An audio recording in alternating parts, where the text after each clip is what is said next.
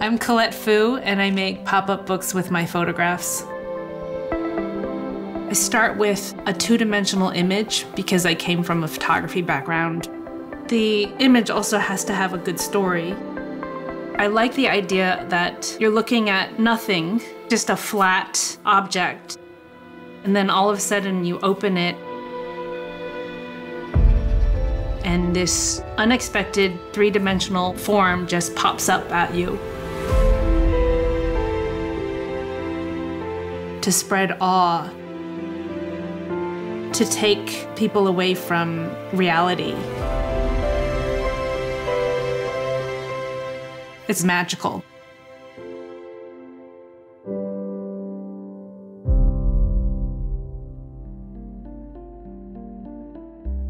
Several people have actually said you should stop calling it pop-up books. It's more like sculpture. I call it pop-up books because that's how I learned to make them, and that's what inspired me. Growing up, I wasn't proud of my Chinese heritage. I guess I just wanted to blend in and be like the other kids.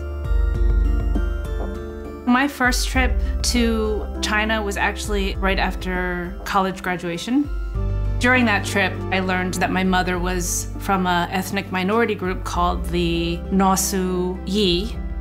So I was able to travel all around Yunnan, learning about the diversity of so-called Chinese people. I think of, the saying, don't judge a book by its cover. You have thoughts about something, and then all of a sudden, it's completely different. With my work, I want to eliminate boundaries between people, between art and craft. These are all constructs that help us understand how we find ourselves in the world.